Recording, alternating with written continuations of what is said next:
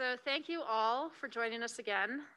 It turns out now it's a beautiful day, so I hope you're all having a chance to go outside and wonder at the glory of the snow-clad Flatirons. I have the pleasure of monitoring our second panel on the shapes of transparency. And in some ways, with no offense to the first or the third panel, it's my favorite, because this is where we're really gonna dive down into the nitty-gritty details of variations in how transparency might be designed. So when I think about this from a legal scholar's perspective, I'm interested in hearing, what shapes of transparency are best suited for what purposes, right? We heard from the first panel that it's really important to identify why it is you want to use transparency in the first place. This is the panel where we get to hear, well, once you know that reason, what's your method, and what's your process, and what's your enforcement? So I have the pleasure of introducing our panelists, and I'm going to do the introduction in alphabetical order, but then they're seated by the order in which I'm asking them questions. So you're going to have to sort of visually jump around. And maybe you can raise your hand when I introduce you. And then the other thing I'm going to say is going to be a little different from the format of the first panel, is that I would love to hear our panelists jump in after each person presents. So these are informal presentations, as you know, but once one of you answers a question, if somebody else has a follow-on thought, absolutely feel free to add that follow-on thought before we go on to the next panelist.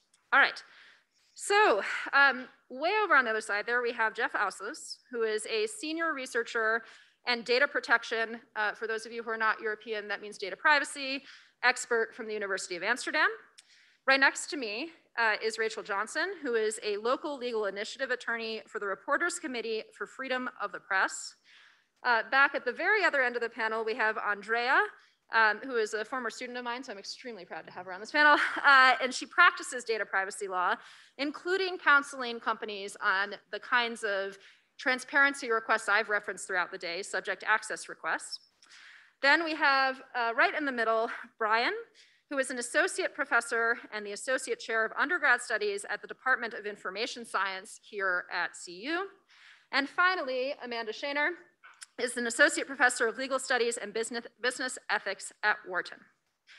All right, so we're gonna start today with a conversation with the open government litigator, Rachael, who is sitting immediately to my left.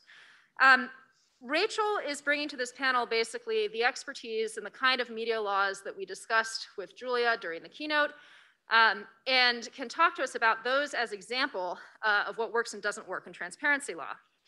So to Rachael, from your experience litigating CORA, which is the Colorado Open Records Act, alongside other open government laws in Colorado, what are their benefits? What are those laws' benefits, and what are their limitations? Sure. Well, thank you for having me on this panel. Like Margot said, I'm with the Reporters Committee for Freedom of the Press. We are a nonprofit organization that offers pro bono legal assistance to journalists, and I'm based here under the Local Legal Initiative, but it's based in 5 states. I just had to get that spiel out. But as far as some of the benefits of CORA when I'm litigating some of these cases, is one, it certainly holds the government accountable. There's no other law that's, I would say, as strong as CORA and that's modeled after FOIA that ensures that there's accountability for the government for access to information that the public and as well, journalists as well are seeking access to. It's also an act that informs the public. Obviously, a lot of reporters are doing really important stories and really important work after they are able to get access to records from government agencies, and this is local, state government agencies. It could be anything like your local school board.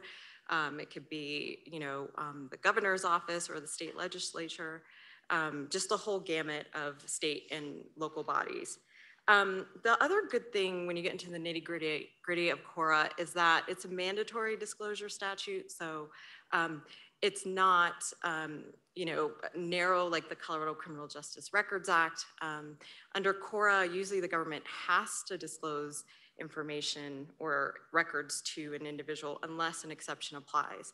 And there's many more exceptions under CORA than there are for FOIA. FOIA, I believe, just has 9 exceptions, and CORA has many exceptions. And that's usually the case for a lot of state laws. So there's a lot of good benefits in knowing that when you request information, it is your information, and you should be entitled to it. And one of the limitations, I think, of CORA, certainly from litigating some of these cases from a journalistic lens, is that if you are denied access to a record in Colorado, the only way to get access to it is to litigate. You can't, there's really no appellate body or board that will review the denial from the government before deciding to release the record. You actually have to go into court and ask the court to give you access to this record. So as you could imagine, it can get quite expensive to litigate in court to get access to these records. And I think that's one of the limitations for sure. Thank you so much. Sure. As a follow-on question, is there room in your experience to use open government laws like CORA or like the CCJRA or like the Colorado Open Meetings Law to get transparency not just into government, but into practices of the private sector? That's a tough question. We were talking about this a little bit earlier, and I think, there's certainly a way that private companies can use CORA to get information, because really anyone can use CORA to get information. But when you talk about CORA, it's very specific to access to government information. So, the way a public record is defined as any record that's made, maintained, or kept for use by a state agency or a local agency in the functions of what they do every day. So it's very challenging, to look at that from a private lens. Although I have had a couple of cases where the state government will use, like an outside vendor that is a private company to maintain certain information, like Secretary of State's office has this tracer database where you're able to access campaign finance information, and a third party, through a contract with the Colorado State Secretary of State's office, they'll contract with that private party to maintain that information. And if you do request that information, they're in charge of disclosing it to you. But typically, it's just not a privacy statute whatsoever. It's more holding state and local bodies accountable, unfortunately. Sure. And then I think the last 2 quick questions I had for you. One is, could you talk a little bit more about your least favorite exceptions? So like, what are the worst exceptions to CORA? Sure. And the follow-on question to that is going to be, should CORA be a model for laws, transparency laws, targeting, say, the private sector? Sure. So I have many exceptions that just not me, I guess. They should not journalists a little bit more than me. But there's one exception. It's called the personnel files exception under CORA. And basically what it says is that if there are any records related to the home address, other personal information related to an individual, so like their phone number, some financial information, and then there's a section of it that says any information that's made or maintained in the employer-employee relationship. That is a very, very narrow exception. It primarily means that, like, an individual could not get access to someone's personal identifying information, related to those things, your home address, your phone number, et cetera. But a lot of agencies use this exception to bar disclosure of records that should be disclosed to you. Like if you want to get disciplinary records of a principal in the Denver public schools or an individual public official, they'll use that exception to not deny access to a lot of journalists and just public individuals. The other exception that is really tricky is the sexual harassment complaints and investigation section of CORA. And that is really interpreted by courts as being very broad. And usually it prohibits disclosure of any information related to potential violations from government officials. And one example I use is, Governor Cuomo of New York, he faced sexual harassment allegations, and there was a report related to whether or not those allegations had any validity, and that entire report was disclosed, unredacted. In Colorado, a similar case happened with an individual who was the president of the school board, Denver School Board, and reporters I was working with sought access to that record, and they were denied under this exception to almost the exact same report. They actually got access to the report, but there were so many redactions that they couldn't see anything. And the court basically held that, any record of sexual complaints or investigations will not be disclosed. And it's so broadly interpreted that you can't get any information. Great. Not great, that's awful. Yeah. So I'm gonna extrapolate a little bit from your descriptions of the law to again say, like, this is the shape of Cora, right? The shape of Cora is a journalist or somebody files a request and either gets a, here's your info, or we deny it. Right. And in that process, there might be an identification of, we deny it under this particular one of 75 exceptions. And then one thing I heard you say earlier that I did not know that was interesting was that the only way to then go after them is through court. Are there other open records laws in other states where there is a sort of appellate system that lowers the expense of challenging the exceptions? There are, actually a majority of courts or a majority of states do have that appellate level. I think Texas has this appellate level decision making, and I believe a couple other states that my colleagues are in, I want to say Tennessee and potentially Pennsylvania have that appellate access, I could be wrong. But those are states where you do have that board that will take a look at your denial before you have to litigate in court. And Oklahoma and Colorado have the same exception where you have to immediately litigate before you can get access to a record if you're denied. So a lot of people are just negotiating with a custodian at that point saying, can I have a little bit of information? Can I have access to some of this? And it's typically still just a challenge. Yeah, so I guess in answering the other question that I had posed about, should this be the model? I think Cora is actually a very effective statute, if it's used correctly and if the government follows it correctly, there's no funny business. So I think it is a helpful statute, especially when you compare it to the Colorado Criminal Justice Records Act, which is so narrow.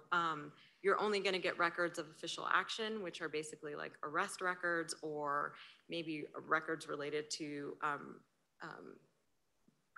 not prohibition, but probate information. And any other record under that statute, it could be anything, is up to the custodian's discretion as to whether or not they're going to disclose it or not. So you can get an arrest record, but you can't figure out if an officer has been certified or decertified and what happened. And that's just a huge challenge, I think. So that model, I would say no. And I think a lot of folks before I got here have been working on trying to make that a better statute. But Cora, I think it's doing what it should do, except for a couple exceptions. Do you have any questions or thoughts from other panelists before we move? I have a question about sort of like weaponization, to follow on our earlier panel of transparency. So I have some friends in a southern state who work at a public university, and they have been subject to what they feel like at least are harassing FOIA requests regarding their efforts to try to like take down, I think it's take down Confederate monuments, but sort of like that have blossomed into other things. I wonder if that's something that you've seen. I also wonder, we have a colleague, David Posen, who has written an article about the ideological drift of transparency and how it's sort of like increasingly used for, he says, neoliberal kind of like corporate purposes as opposed to public purposes. Mm-hmm. Like, do you see a lot of companies like doing things to try to like get their competitor under Cora, or are these things not? I hope I'm answering your question correctly. maybe not as much. And this could relate to what you're talking about. There is this kind of new effort, maybe along the lines of people seeking to ban certain books in libraries. Right, exactly. Right, okay. So, I had a reporter who sought access to these requests for reconsideration forms, which are basically forms that allow an individual to go into the library and say, I want you to ban this book. Like, I don't like this book, please take it from our shelves. The problem is that the individual who requested the removal of the book, their name was redacted. And there were several individuals who were trying to ban this one particular book. And the reporter was trying to report on that because, nationally there's been an issue with, people saying we don't like, critical race theory, we don't like gender queer, that was the name of the book, we want that out of the library. And so that's Cora is certainly making it a little bit difficult for journalists to get access that way. I think that speaks to your question. To Amanda's point about the weaponization of open records laws, the other person writing on this is Margaret Quokka, sorry if you can't hear me from the mask, who has also similarly said, FOIA, the federal open government law, ends up becoming a way for companies to basically, flood regulatory agencies with information requests and gum up the works. So there's the weaponization of, you use it, against the university professors who are subject to open records laws to uncover their emails to figure out what they're doing. Don't do that to me. I'm sorry. No, it's all good. I've been subject to these before. Or, and you have companies that are thinking strategically about how do we use the information that regulatory agencies are gathering on our competitors / how do we gum up the works at a regulatory agency to try to slow it down. So I don't want to make Rachel say the dark side of the open records laws, but that is sort of the language around that. All right, so I'm going to turn next to Amanda. Amanda, you have written about the constitutionality of various disclosure regimes, and I know we will probably be hearing about this more from Eric on our third panel as well. From securities regulations to disclosures about deceptive marketing, what are the possible shapes, in your view, of constitutional mandatory disclosures? And does the First Amendment place any legitimate limits on what mandatory disclosures from companies should look like? Awesome, thank you. Thank you all for coming. It's really a delight to be here, and thank you for organizing this. It's fantastic. Okay, so I thought, to tell you, we're very high in the air and there's very little air, so that may affect my presentation. Okay, so I thought to answer what I think is a really big and important question, one that's like increasingly being litigated today, that it would be helpful for me to lay out the First Amendment law around mandatory disclosures, a little bit about how it's changed over time and what the current dynamics in the courts are, as a backdrop to my answer about what kinds of disclosures, mandatory disclosures should and shouldn't be constitutional today, in part because I know we have, like, maybe not all lawyers, we have some students. But a couple points before I get to that. The First Amendment debate, I think, is often both blunt and confused with policy questions about what governments should do, not what the outer limits of what they could do, and also kind of like to Daphne's earlier point, conflated with what platforms should do or can do. And I think we need to try to disaggregate those things to the extent we can. I'll also say real important questions. There's a number of cases, including the net choice cases, which have essentially Texas and Florida's disclosure for platform laws. We already have a cert petition on one of them. The other one's coming soon. I think certainly the Supreme Court is going to grant cert in those cases, so we're going to get a lot of sort of issues around this. And I also want to say you have to bear in mind the constitutional rules are not just about platforms. They're about all these different other forms of disclosure. So things like, SEC disclosures, nutrition labels, drug interaction disclosures. You kind of like, you name it, or the thing that says wash your hands in the bathroom, okay? So it goes far and wide, and I'll say, I'm sort of speaking to it with this, we have to think about the broader context in mind, not just the platforms. Okay, so the freedom of speech, it says just the freedom of speech. That can be confusing because for a number of reasons. One, it's like everywhere, right? Everything we do could be understood to be expressive. And so, but the First Amendment has never protected speech as such or expression as such. Instead, it's sort of like looked at different types of social relationships and institutions. So for example, there's a lot of stuff that you colloquially will call speech that's not at all, it's like there's no First Amendment question. Okay, so for example, y'all have to file taxes. Do you think you have a First Amendment compelled speech claim to say, no, you don't have to file the taxes? No, that's ridiculous. Or, you know, things like conspiracy. That's, oh yeah, conspiracy, right? I have a First Amendment claim, I get to conspire to do whatever, okay? Or like, I got a bad grade in a public school, well, I get to write whatever I want to, professor. Okay, you get it. So there's a bunch of stuff that's like not even in play, that's called uncovered. There's other stuff that we don't call speech, but is covered, like art or, you know, music, Mozart, whatever, okay. So you get it. It's not just all speech, and it really is sort of like they're different constitutional domains, I guess I'll say. Okay, once you get into stuff that is covered, it doesn't all get the strongest, strictest scrutiny, which I think sometimes people think there's only one First Amendment rule, but there are actually many. Okay, so the most important one in play in these types of questions is there's sort of like big rules for political speech or speech in public discourse, and one's largely for commercial speech. So I'm going to talk about those because there's sort of like their interaction really goes to these the heart of a lot of these things. Okay, so the political speech doctrine is mostly, at least a gravamen of it, is for democratic self-governance. It gets strict scrutiny. It's protected as an autonomy right. Like for me as a speaker, I get to say what I want. That means that governmental efforts to stop me from speaking as opposed to, and compel me to speak, are treated the same, right? So like I can't say don't vote for Trump. They say I can't, or they say you have to say the Pledge of Allegiance. Those get the same kind of constitutional treatment because it's about what I can say. Commercial speech, by contrast, has been protected because of the informational interest of the public. So it's not about me speaking, it's about y'all hearing, okay?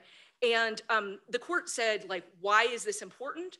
It said for two reasons. One, because people need information to decide, commercial information, you know, from these transparency things, to be able to decide how to vote, but also to decide how they want to, you know, interact in the economic world, and in a world in which we have a market economy, how each of us does things will affect these big questions, like, do we each wear masks? Do we smoke cigarettes? Do we use fossil fuels, et cetera?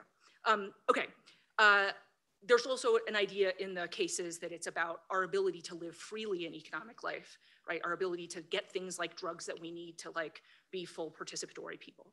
Okay, so what does this mean? There are different standards for compulsions versus restrictions because we want more information to y'all, not less. So that means mandatory disclosures are treated with laxer scrutiny than a restriction on speech. Also, it only really protects facts, not opinions, right? Because really what you want to know is facts that can inform what you want to do. Okay, so that's sort of like the baseline.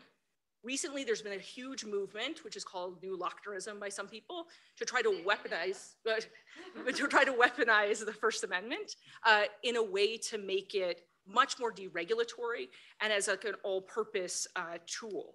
So this is maybe even particularly the case in the context of compelled speech. So bunches of companies are like, you can't make me put on a nutrition label because I don't want you to know my donut has 800 calories, right? Okay, free speech.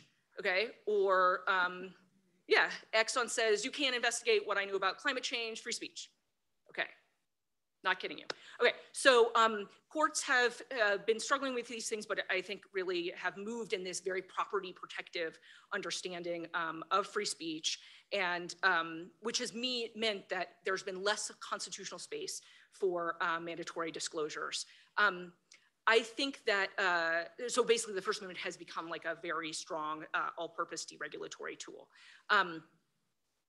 That might be good, that might be bad, in part because anything can be expressive, right? So it can be used in many different ways. Okay, so that's sort of like been the background trend to what's happening, but we have a new court with new people. So what I just said, I think mostly applies to the Kennedy court. And there's a question of like, what's gonna happen now? And I think a really good one about whether or not the new court is going to focus more on the religion clauses on the major questions doctrine, as opposed to really using the speech clauses as its like central deregulatory tool. I also think that they still want to know about drug interactions for their heart medications, and they don't want to crash markets by shutting down the SEC altogether, at least. But maybe I'm optimistic. Okay, so this is sort of like where the background is, and so then I'll really quickly say, what do I think that means in terms of the space for constitutional mandatory disclosures? I think that that there's should be a pretty broad space, but it should be oriented to these underlying purposes of why we protect commercial speech to begin with, which are a big, really democratic participatory purposes, so that we can have information to vote and to decide how we want to sort of live and actually be able to live in our economy. And I think disclosures with those things in mind that are factual and accurate generally should be understood to be constitutional. What does that mean? I think a lot of data privacy disclosures should be constitutional. Yeah, okay, yeah, totally. Okay, I think that the SEC has new climate disclosures. I think those are constitutional. I think many forms of private FOIAs would probably be constitutional, but there are also really important limits to this, and I just want to flag, I think, the biggest ones. One is opinion, right? So the idea is to get facts to the public, not opinion. So I think that you can't make a company say, yes, I support this law, or Republicans are great, or whatever. That's not constitutionally permissible. I also, there's also this idea of editorial discretion. And this goes to a question of okay, how are we going to treat platforms or new types of media, right? Do we think of them more as looking like a newspaper, or do we think of them more as looking like a regular company that's being regulated to send stuff to the SEC? I think they're different, but I think the main thing is we need to not think about disclosures as one thing, but as in a more line by line way, where what you do with a person doing it versus an algorithm doing it, we might think that that's a different question. Okay, the disclosures have to be factual and accurate. There may also be a question in terms of their implementation about state abuse. I think that that's probably best not get at through curbing transparency rules, but instead about trying to really regulate whether or not the government is doing it with an untoward motive. Okay, so that's basically what I have, but I want to say this is where I think the boundaries of the First Amendment are, not what I think is advisable policy either for governments or for private companies. Thank you. I have around 700 questions, but I also want to be mindful of time. That was the most amazingly succinct outline of extremely complicated case law that I've heard in a long time, so thank you. All right, so we will come back to this. Bryan, I wanted to turn to you next. So Bryan, your work and your lab's work on the role of technology in enabling resilience among people, particularly marginalized people, often focuses on platform design and the ways in which the affordances of platforms, the sort of shapes of platforms, play a role in enabling or preventing such resilience. So to target this through a transparency-related question, what does well-designed transparency look like from a design perspective when you're talking about enabling your users to protect themselves in the way that you study? Yeah, and so can people hear me okay with this mask? Okay. So I also want to thank everyone for coming here. I kind of want to start this conversation with a bit of a background about myself and the work so that I can then situate transparency in context.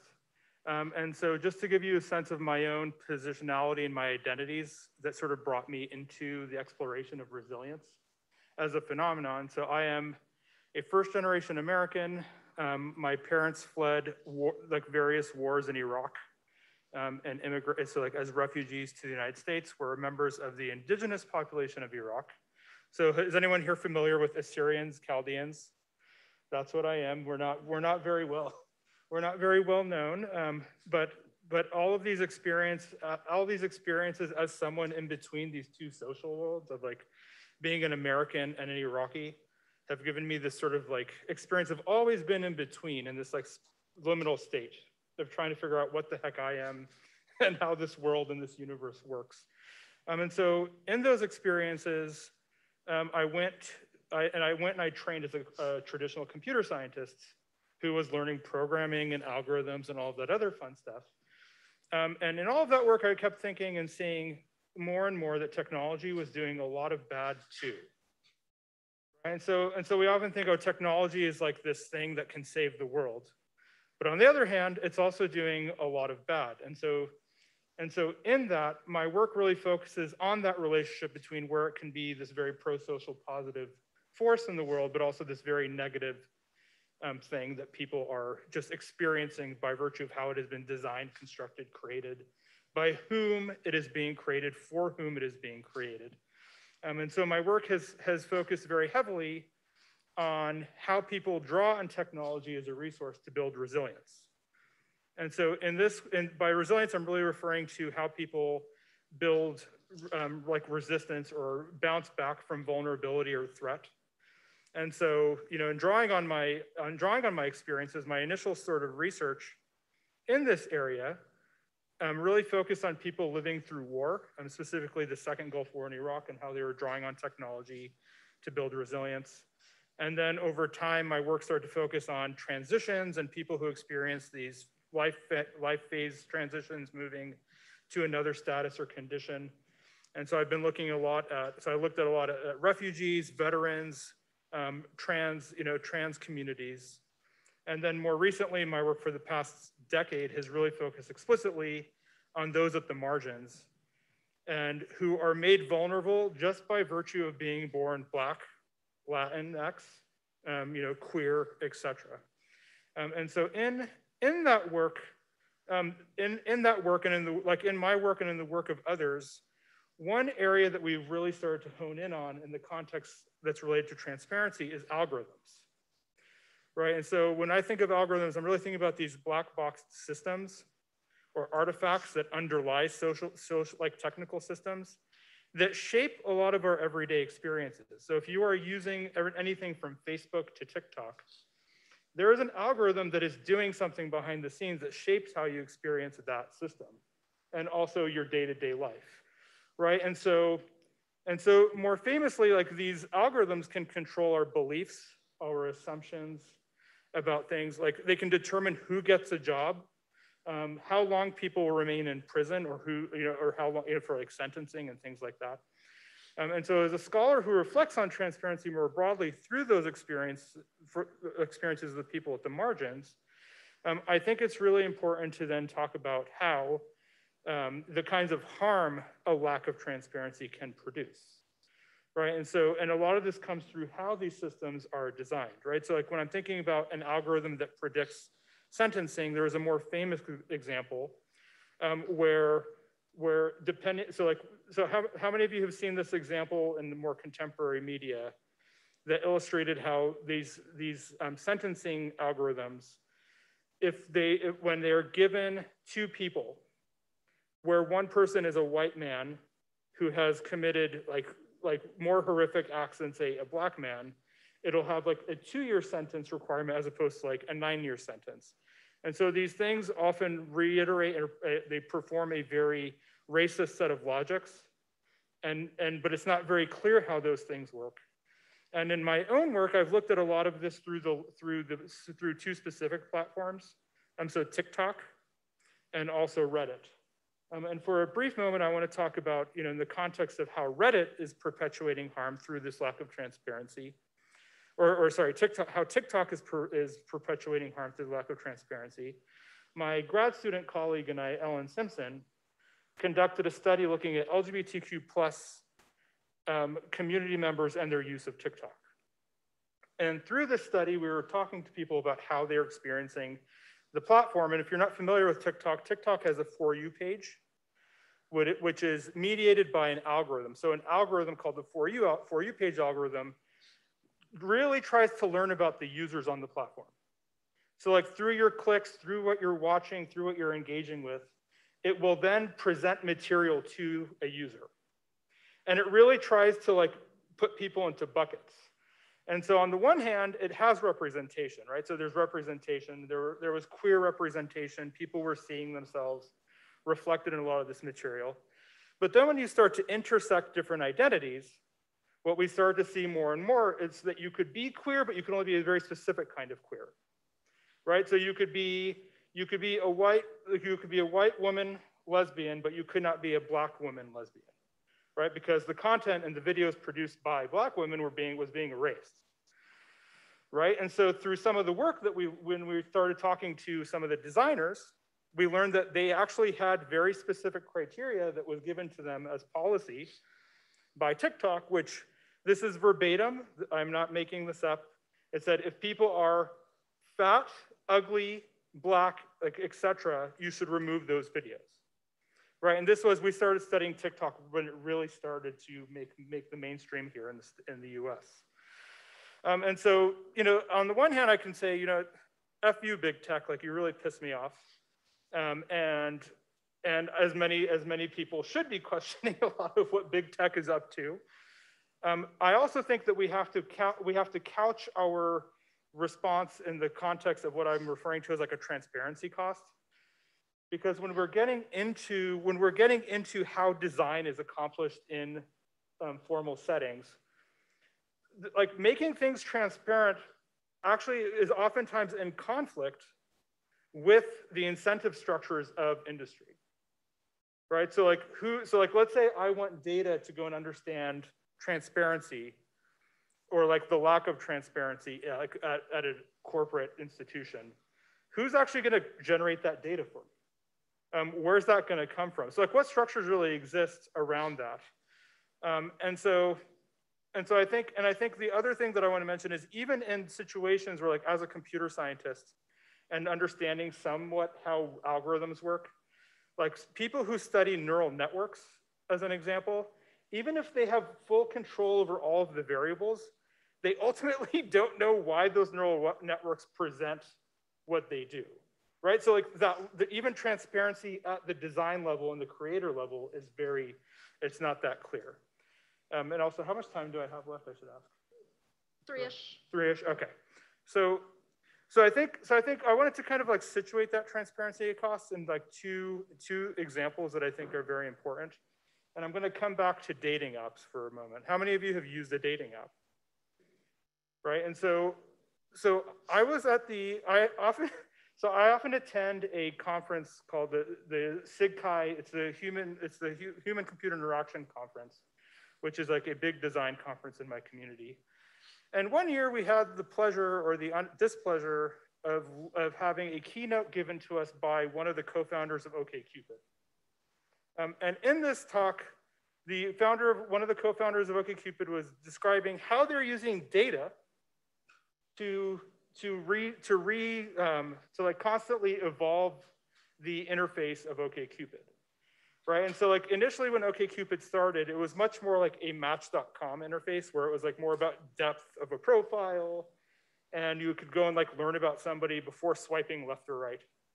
Right, and they saw over time that most people were spending a few moments on a profile and just making a decision, right? Which led them through that data-driven perspective to believe that people were only basing it off of looks.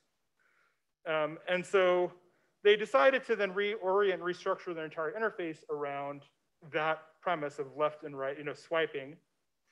And then this is where it got super disgusting. He made the comment that we also learned through that data-driven analysis that white men did not like black women, and that we eliminated all black women from the feeds of white men.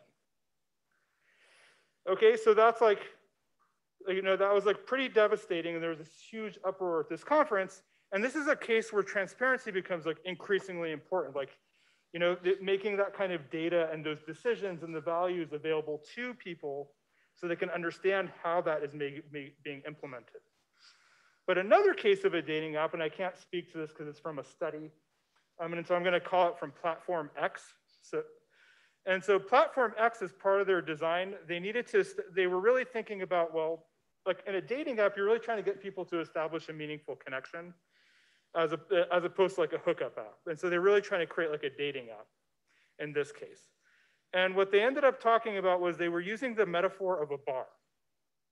And they said like when people go to a bar, like you stay at a bar for a while and like you might interact with some people and you might miss out or what happens, but you're there for a while. And so they're really thinking about like this engagement around keeping people sustained with the platform until they found a meaningful connection. And one of the ways in which they were implementing that was they said they started to assign people with beauty levels. And depending on their beauty level, they would always show people like other people to them that were above their level, so to speak, so that they would like maintain interest until they established a meaningful connection. So that's just more of like a provocation of like, would I want to know what my beauty level is? Probably like hell no. But there's like some, you know, so I don't want to know that, right? So this kind of getting into this, like this really illustrates the complexities of transparency in the context of design. And I really believe that like in order to realize this goal of transparency in the design process and the design context, it really has to become a value that's integrated into that process in a very formal way. And so it's going to really require like a transformation, because like oftentimes a lot of technology is designed outside of policy, right? And so like I think this has to be a larger holistic collaboration between policymakers, designers, law, et cetera, while also taking into account the costs of transparency. And we should be asking questions around transparency for whom, transparency when, transparency at what level. And the policy should also empower people. And so I really think that part of this is in my class, and I'll end with like in my classes, I teach a lot of design courses. One of the things that I always champion is that if we actually gave voice and agency to people at the margins, and actually having like real active discourse in how things are constructed, that the world would be a better place. Thank you so much. I know this is a live conversation in the field of algorithmic accountability in terms of how to legally structure potentially that kind of stakeholder and impacted individual engagement. So definitely excited to talk more about this. To my two subject access request people, I'm going to ask you guys to each try to do around 7 minutes so we can get to discussion. First, we have Jeff. Jeff, you're working in European data protection law, and you've done this work on subject access requests, disclosing how individual transparency rights can work sometimes. We heard this in the conversation with Julia, on shedding light on bigger societal and governance problems. So what are subject access rights? What are the limitations? And how might they be improved potentially as a tool to get oversight over the whole system as opposed to just oversight for individual people? Right, thanks, Margot. Can everybody hear me like that? If I take a bit of a distance, yeah. So first of all, thanks also for having me over. It's a great discussion so far. I enjoyed the panels and the keynote a lot, especially coming from Europe to get more of this American perspective. But I'm here as a token European, so I'll be giving more of a, like a European perspective. And so for my intervention, I really want to talk about, or focus on the positives of these data access rights in the GDPR, and increasingly also in other legal instruments in the EU, and how they are challenged in practice. But perhaps first, let me take a step back and very briefly look at the GDPR, the General Data Protection Regulation as a whole, which is often framed in Europe, in the US, as a privacy regulation. And I mean, some of you may know that one of my pet peeves is to say that is not the case. It's not a privacy regulation at all. It's really about infusing fairness, transparency, and autonomy into data infrastructures, safeguarding all rights, freedoms, or interests as they are affected by these data infrastructures, and those controlling those infrastructures, obviously. So concretely, this basically means that these data rights that the GDPR gives to individuals, right of access, right to erasure, right to object, right to data portability, they're useful for protecting my privacy, sure, but also for protecting my free speech, non-discrimination, my integrity, and so on. And there's a growing number of actual real-life cases, real-life initiatives where these rights are indeed used for these different purposes. So to better understand credit scoring algorithms, for example, or to challenge all kinds of different types of recommender systems. or to support workers' rights in the platform or in the gig economy context. Or indeed also to expose discriminatory practices in college admissions, right?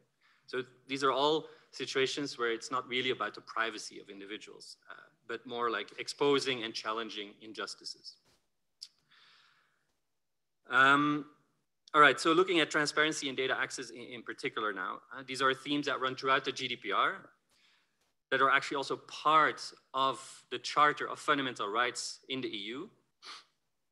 And they're also a recurring theme throughout this avalanche of recent EU legislation on technology. So I'm going to spare you the details on that. So in the GDPR, the key provision here is Article 15 on the rights of access, which gives you the right to obtain a copy of all of your personal data. And personal data is interpreted very, very broadly. And then some, right? So a copy of your data plus a whole bunch of metadata, which is often forgotten. You know, where did the data come from? Who was it shared with? How long is it stored for? What exact purposes is each data point used for, and so on. And then there's a whole bunch of modalities that are specified by the GDPR. You know, it should be easy to exercise. The information that comes back should be intelligible. It should be free of charge. There's a 1-month time limit, and so on. A key feature that makes these access rights so useful is that they are intent agnostic. You don't need to motivate why you're exercising this right. And this makes them very multifunctional, especially when you're exercising them in a more strategic and collective manner. So for example, to expose what I was talking about before, you know, systematic or systemic issues such as discrimination. A clear example is in the gig work context. I can talk about that later in the Q&A if you want. There's been some big cases in the Netherlands against Uber and Ola to gig work platforms on specifically using access rights to expose these algorithmic management systems. Now, one concrete instance where access rights also show a lot of potential and are increasingly used is in investigative research. We've seen the talk by Julia Angwin, so for journalists, but also, of course, for academics. Because from talking with a lot of social scientists, especially, you know, researchers are increasingly struggling to observe the world around them as it's increasingly digitized and privatized. And so if you want to understand, you know, education, work, transportation, social practices, we simply need to be able to observe the digital infrastructures on which these things are largely taking place today. So the impact of lockdowns on dating life or working habits, or the impact of political micro-targeting on polarization. You know, these are all issues that we need access to information, to data for. So to me, these data access provisions, this discourse, is not just vital to hold platforms accountable. That's an important component, but it's increasingly also necessary to just understand society and to do science and journalism. And so, yeah, a brief point also that worth mentioning is that this emerging work on so-called data donations, and was also referred to by Julia, there's really a big, a growing field in Europe, especially, where people, you know, can agree to give some of their data under certain conditions to researchers. All right, so briefly now talk about the issues and challenges. Specifically, there's quite some challenges with the interpretation, application, and enforcement of these access rights. And so first of all, these access rights are formulated in a very broad and vague manner. And the reason for that is that it's useful for a very broad and wide applicability. The flip side of that is that it pushes interpretation costs downstream. And this means that, in practice, already powerful actors, whether it's industry or government bodies, they very much set the tone on how these laws are interpreted and applied in practice. And this is evident time and again. I've done plenty of empirical research projects over the years on looking at access rights compliance, and time and again, it's very clear that, you know, there's a very narrow interpretation and application of these provisions in practice. And so this vague phrasing also is very far removed from the practical realities where these rights can be most valuable. And I very much appreciated your talk just now, Bryan. People that arguably need these rights the most, that are most impacted by these data infrastructures, from like marginalized communities, exploited workers, asylum seekers, any kind of vulnerable person that is affected by these digital infrastructures, they generally have no real meaningful access to these rights. And so the coordination of these data rights may help overcome, to some extent, the accessibility of these rights, but raises a whole bunch of concerns and questions too. Who is the coordinator? Is it a for-profit entity, for example? What happens to the data if it is pooled? How are the identities of individuals verified, and so on. And well, yeah, then there's a whole bunch of enforcement issues that I could get into, but maybe let's keep that for the Q&A then, if there's an interest. Thank you so much. So finally, to Andrea, you're the other side of the coin on the subject access requests. You get to tell us what goes on inside companies when they receive these things.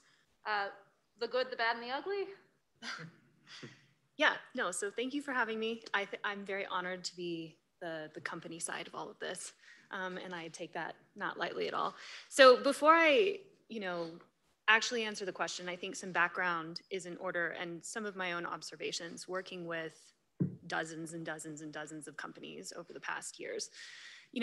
I think when we develop privacy laws and we talk about privacy, oftentimes we are posing the corporation as the big evil, right? So they're doing all of these bad things, they are misusing data, they're horrible, horrible things.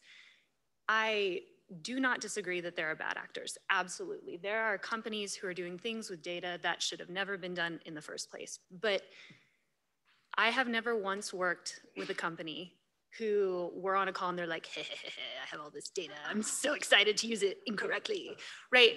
Most of them are honestly trying so hard to do the right thing. But we're all fighting an uphill battle here because the CEOs, the board of directors, the people with the money, they haven't jumped on the privacy bandwagon. So what's happening is we have all these huge laws that are really complex, that are multi-jurisdictional, coming in, and you have to do all of this stuff to do the right thing, and there's no money. There's absolutely no money, there's no resources, so they're under-resourced, they're under-budgeted. And I think that plays into the transparency aspect, because in order to effectively respond to an access request, there is so much that has to go into it. A company needs to, first of all, have a perfectly clear and absolutely crystal clear view of their data, right? They need to know what data do they have, where is it, who's it shared with, when is it used, why is it used? For big companies who have been collecting data for many, many years, this is no small task. This isn't like looking at 3 or 4 spreadsheets. This is looking at multiple countries, multiple databases, multiple people's file cabinets, which isn't a bad thing. I think that all companies should do this, and this is step one. But that's a project that costs no less than $50,000 for a small company. I've seen it go up to $500,000, right? And when you're talking about companies that don't have a budget, that's a big chunk of change to do it right. Okay, so we've got this, fine, let's have our hypothetical company have a perfectly clear view of all of their data. Now they have to sift through the data and start pulling out the things that shouldn't be disclosed, maybe because there's third-party implications, maybe because there's trade secrets. Perhaps there's some data that is actually going to pose more risk to the company than it would be to not comply, which isn't necessarily the right thing, but it's a reality, right? Like, we're all talking about business risk here. Am I actually airing my dirty laundry so that I can get sued for, employment discrimination? Which, again, isn't necessarily a bad thing, that they should be transparent about that. But is that the reality of what you're getting, going back to the interpretation of corporations? So we've got, all of these hurdles that we have to get through. And then at the end, we have to produce something to the requester. And part of the difficulty that companies are facing is, what is the purpose of these requests, right? Like, if I go to Acme Corporation, I say, give me all the data that you have about me. Why am I asking for this? If it's a fishing expedition or a research expedition, okay, fine. Like, you actually do want a spreadsheet. But like, as a consumer, do I really want 400 pages of metadata? What am I really trying to understand here? And so I think on a personal level, one of my issues is that many governments, AGs, people who are passing these laws pose it as, you know, this is good for the consumer to control their data. But like, what am I controlling when I'm putting forth an access request? If we're being honest about it, it's a way to hold companies accountable. It's not for me necessarily to understand what data there is about me. It could be, right? Maybe I do want to know what I bought from the grocery store 5 years ago on April 2nd. I don't know, maybe. But like, am I going to find that in the 400-page document that I'm getting back? I'm not sure. So, you know, I think to answer your question, transparency from the corporate side is the right way to go, but we've got a long way before we can get there. And unfortunately, enforcement is coming faster than we can get the money to get it done. And so that's why companies are concerned, right? Like, they want to do the right thing, but they can't in many cases. Thank you so much. So I think at this point, it's appropriate to open up to questions from you all, and also from the panelists to each other. So if you want to raise your hands, I will call on you too.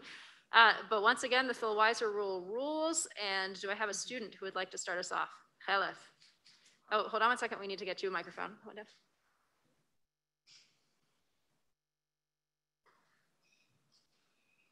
Hi, thanks a lot for this amazing panel. My question is mostly directed at Andrea. Given the difficulty for companies to actually come up with this perfect system whereby they can implement all of these rules and still be profitable, and they don't want to air out their dirty laundry accidentally, whatever, what is how do we strike the right balance between transparency, consumer rights, and sure, like, profit? Just a small question, Andrea. If I knew that, maybe I'd be a governor. But you know, I think it's a really good question, and something that the market is trying to figure out right now, right? So we do benchmarking, and we look at what all of the different companies are doing. What types of documents are you getting in response to access requests? So, you know, if you survey 40 different companies, what are you getting back? And we see it all over the map. I think the interpretation comment is spot on, right? We have some companies who are giving you one-page responses with only the stuff that you know you've submitted, right? Your name, your email address, your phone number. And I'm like, great, I know you have more than that on me. But then I've also actually seen a 300-page Excel spreadsheet, line by line, that is absolutely unintelligible to anyone except for like an aerospace engineer. And I think what we're going to see is two things. One, the market is going to start to center and hone in on a specific way of treating access requests. And I think that we will see regulators come in and give guidance on whether it is or is not appropriate. You know, we have a lot more guidance from Europe than we do from, say, California, obviously, any of the new states.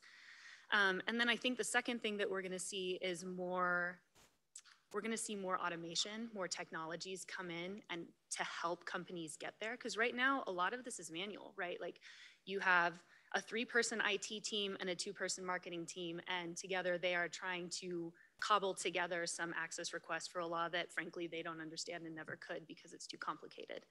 So as you get more technologies that do understand the law, they understand what has to happen, that along with the market centering, I think will give us a more clear path forward. So I have an interim question, and then we have a question over there from Daphne, which is, you know, one way to potentially thread the needle, I think, runs into Amanda's First Amendment landscape, which is, you know, instead of asking, hey, hand over all the data, you say, tell me what it is that you're doing. Like, produce this new information. It's not just the facts you have about me, but it's the explanation of what the algorithm is doing. And so I wonder, you know, to both of you, to each of you, and actually I guess to Bryan also, to Andrea, is that preferable from a company standpoint in its sort of efficiency, or is it, you know, regulatorily confusing? To Amanda, does that raise a different set of First Amendment problems than just hand over the facts that you have about this individual? And to Bryan, you know, when you're thinking about transparency and its pros and cons from the perspective of a user, the tension and explanation is really how understandable is it to the user versus how useful is it at like actually uncovering the issues that you referenced. I don't have a preference on order, so any of you. I can go first. So I was actually thinking about something very similar earlier when I was determining what I was going to say. And you know, one of the solutions that I've always thought might be helpful from a consumer standpoint is to be like, I want this category of information about me. Because if I do want my receipts from the grocery store, it would be so much easier to just ask for the darn receipts, right? Rather than get a 300-page metadata. But at the same time, my clients hate doing category requests. They would rather just produce all of the data because it's very difficult for untrained employees because, again, a lot of these legal teams are 2 people and they have every other type of legal issue to work with. They can't discern what is a certain category, right? Like, what is internet activity? Like, what falls within it? So it creates more questions than it does responses. And so if we were to say, like, what are you doing with the information? I think it would be really hard right now because the laws are so new and they're so complicated that unless you are doing privacy every day, like you may not even understand what the task is. Like you'd have to be so clear and the regulations would have to be so precise for that to work. Yeah, I'm sitting here again next to the open government attorney thinking like, she definitely has an opinion about this. So I'm adding you to the queue also. So Amanda or Bryan? Or also Rachel, if you need to. Yeah. I'm formulating a response because. Go ahead, Amanda. Okay. While I formulate my response. So your question is a really important one because it's also coming up in the SEC context now about the climate disclosure rules. The idea is not just sort of like, here are my, like statistics of how much carbon, but also here are my plans to try to deal with it. And, is that a fact or is that an opinion? I certainly think it's a fact, like this is what you are doing, okay? But the companies, I suspect, will argue that, that's an opinion or should be understood to be an opinion or is too speculative to possibly be a fact. And there are all these interesting, hard, and really important questions about how we should think about like factiness, right? Especially in the context of scientific, when we're talking about risks and uncertainties or just like, normal accounting principles, right? All these things have built-in, mathematical assumptions. Are those assumptions a form of opinion, right? If it's not 100% gonna happen, does that make an opinion? I think the answer has to be no if we're gonna have, just because the nature of science has some uncertainty baked into it. Otherwise we're gonna have, and why on earth would we want the Constitution to be like being the one deciding these issues? So so I think something like that, like what's our policy can be disclosed, but I think especially when you get into the platforms and content moderation, at some point you're gonna hit like, is this editorial discretion in another way? But if it's not known to be editorial discretion, like I'm just manipulating people without them knowing. The thing about a newspaper, it's a newspaper and it's gonna give you an opinion. The thing of when you go on Facebook and you're like, they're moving you around, I don't know. Okay, so I'm inclined to think more things are facty. How facty is it, facty being an official word derived at this conference, how facty is it, and also like how transparent is the platform being about whether or not this is an opinion? Might actually be part of the legal construction of is it a fact? Bryan, and then Rachel, yours, totally on the queue. Because not to take up too much time, I wanted to like very briefly comment on. So like whenever I'm thinking about data-driven like decision-making, right? I think this is more like I think one of the points you made around like, there's these like small teams of people that have to like make sense of a ton of data. And it's a very complex and difficult problem. But one thing that I often think gets ignored when we consider transparency, because everyone's talking about like transparency about the data, but what about transparency around what's missing from the data? Right, because this is like whenever I'm talking about like I used to teach a class on data and society, and one of the things that I went through was the data science model that people are using to like make decisions in organizations or do all this other work, but I often say, like, where did the data come from? Who created that data? Under what assumptions was this data created? What is missing from that data, right? There's like a lot of different ways in which we can like think about transparency there. And who's given power or privilege through that data. And then also the people that are doing the data-driven work, how are their values then shaping and meeting what they're seeing in that, right? And then that then impacts the people on the other end in a very severe and serious way. Yeah, I'm completely forgetting the name of it, but it's like the data origins report, right? Or the like, and this too is part of the conversation about transparency and algorithmic accountability of, where do you put in place recording and reporting requirements that could again create these facts, right? Or establish the internal records that then could be used externally. So Rachel, my question to you, listening to Andrea, talk about how hard it is to receive specific requests versus the data dump request. Mm-hmm. Do you see this in the government context as well? Well, I think it's very different from obviously the government context is quite a bit different from the private sector context. And, one thing that journalists will ask me, or they have to think about before submitting a request is, does the government need to know what I'm going to do with this information? And, the response is no. I mean, that's your information. You don't have to justify why you want that information. You should be able to get it. It's related to you as a taxpayer. You're paying monies, for the government to collect this information. I had one case, a little bit off track, a little bit. I had one case where a reporter was trying to get access to that tracer database. And he was told in order to get access to this database, it's going to cost thousands of dollars for the folks who are maintaining the database to get that information to them. And if you really think about that, that's like taxpayers' dollars. So it's like the journalist is paying for the information that he's eventually going to get access to. And I mean, it is a little bit different in the private, obviously, versus the government sector, is because this is work that the journalist is doing in the public interest.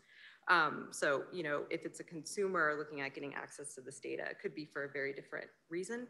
But the other thing with, a journalist getting access to metadata, that is data that has to be disclosed under CORA. That is a public record. Mm-hmm. So, if a reporter is a data reporter and they want to get that metadata information, they're going to know how to use it and manipulate it to make it make sense to the public. So, if you get a data dump, they're like, that's fine. Just give me the data. It's okay. I'll figure it out. So it doesn't matter what category that they receive the information in. Thank you. I'm sorry, I hijacked the Q&A. So we have Daphne, and I'm going to go 5 minutes late on this, so you all have warning so we can have more questions. Thank you. This is building on the points that Andrea made about the internal storage systems being messy and difficult, and so it's expensive to pull all of the data that makes up like a user's profile. And I'm curious, the kind of surveillance capitalism critique of platforms is they have all this data, they can or are perfectly targeting us, they are using the data in the most rationalized, scary way possible. And if that's not the case now, if right now they're storing it in a messy way where they could use it, aggregate it, but they're not into some beautiful profile of each of us, is there anything in the law that you guys work on or the practices you guys work on that would tell us, like, when do we want to keep it messy, or do we never want to keep it messy because of the transparency goals, et cetera? Yes, Justin. Yeah. Let me try and reiterate to make sure that I'm understanding correctly. Are you saying from the corporate's perspective, is there any incentive to keep messy databases? Sorry, I'm asking from the public policy perspective, do we want laws to drive those databases to become very clean so you really can do individual profiling on people much better?